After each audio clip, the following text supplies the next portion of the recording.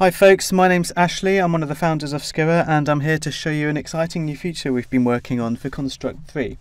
It's a complete redesign of the functions feature which was previously done with the functions plugin. Now just to recap how old functions work, I've got a quick demo I'm going to show you here. It uses a very simple function. Your functions are most likely going to be more complicated and doing more useful things than this, but this is just for demonstration purposes. I've got a little function called show message, and it simply sets a text objects string to say hello player name, your score is, and then your score. So you can see that takes two parameters. And just to recap how the old function system would work, you would add an action, and in the function plugin you would use the call function action, and you would type in the name of the function, which auto completes here. That's show message. And note you had to add the parameters yourself, so you have to remember how many parameters there were for the function, and you'll notice that these are generic descriptions of parameters. This says parameter 0, parameter 1, and there's a generic description up here as well. So a common request has been to improve this, which is quite reasonable. And so, just in case you didn't know, functions are a way of basically running another event in an action. So on start of layout, this will call the show message function with the parameters Ashley and 123, which will run this event and set the text object's text. So if we now run that, we can see the message appear using the parameters from the function. Now, I'm going to show you how the new function system works. It's now using built-in functions directly built into the event system. And here's how they work. First of all, it's a new kind of event block called a function block. So you can add a function, and you've got a dialog here to set the properties of the function.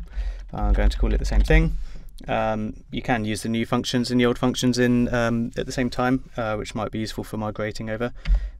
That's what I'm doing here, and I'm going to give this function a description, which I couldn't do before. I'm just going to say display a message. I can put it in a category which I'm going to call messages, and the return type is used if you use functions as expressions, but for an action we don't need a return type, so I'm going to leave that on none. And we can see a new kind of function block here. That's not a condition, that's actually built into the function block, which is essentially part of the margin of the event. It's part of the container for conditions. The blue styling is just to highlight it, that's not final. It's just my development style. And now to add parameters, you can actually add them to the function block. And this is where things start to get a lot more interesting. So now I can add a parameter and I can name it. Let's call this player name for the first parameter. I'm going to make it a string, and you can give it a description as well. So name to display. This is all placeholder stuff. It's just to demonstrate how it works. And you can see it appear inside the function block. I'm going to add the second parameter as well. Let's call this player score, and we'll say that's the score to display. And you'll notice these look a lot like local variables. That's because they are.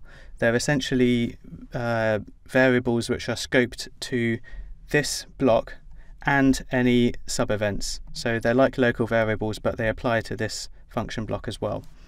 And you can actually go and add conditions to this as well, and you'll notice these appear like other variables. So I'm not going to use that, but that's just to show you can also add conditions to the function block like a normal event. But we're not going to use that. So now I'm going to add the action to set the text inside this function, and so now I can make it say the same message as before, and you'll notice as I type I can use the autocomplete shows the names of the variables, just like if you were using local variables. I can't talk and type at the same time. And that's the second parameter. And there we go. So now you can see the difference in readability already. This is using named parameters, whereas before we just had numbers. Now let's call this action. So I'm going to go to on start of layout, add an action, and there are two icons now because that's the old function plugin, and this is the new built-in functions feature, which is like a system feature. It uses the words built-in when you also have the function plugin to distinguish it better. So normally you'd only see this if you're only using the new functions.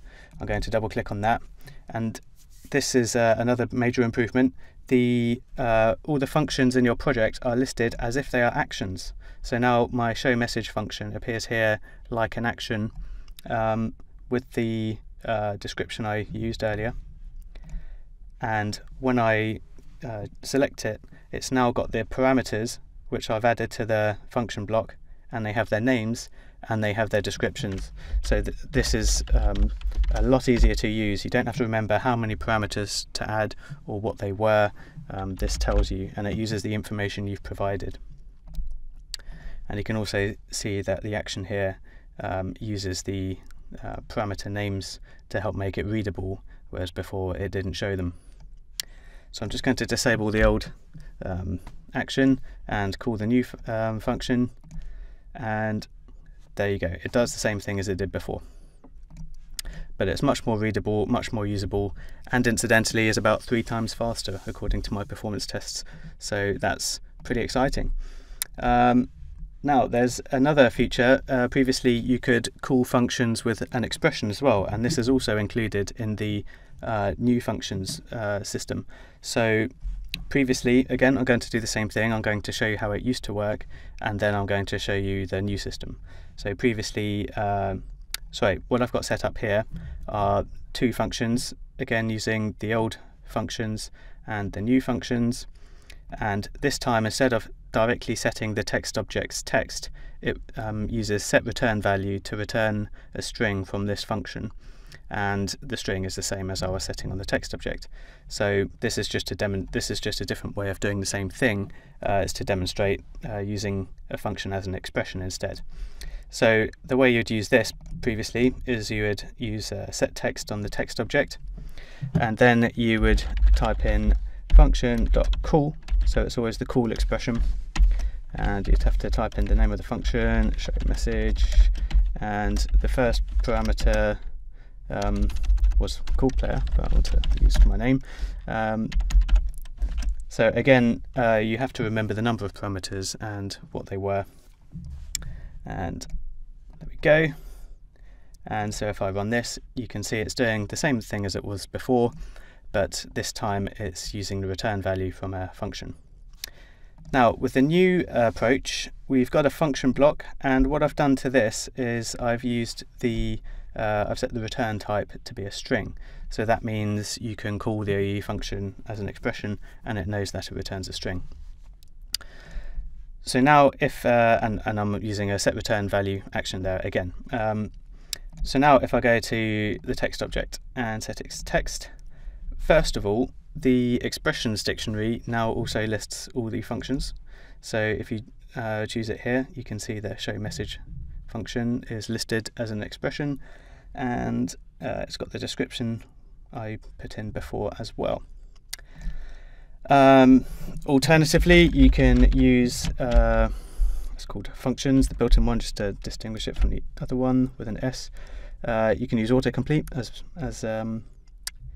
that's new as well, and that lists all the functions in the project. And this is useful when you type the opening parenthesis. You get the call tip here as well, which is showing you how many parameters it takes and what they are, and including the descriptions as well. So now it's telling me I need to put in the player name and then the player score. So this is it's essentially creating a custom expression, and the other functions are like creating custom actions. So this is a really interesting kind of feature for extensibility in defining your own events. And you can see again the readability is much improved because it says show message with 2 parameters, whereas before you have this kind of function call boilerplate around it.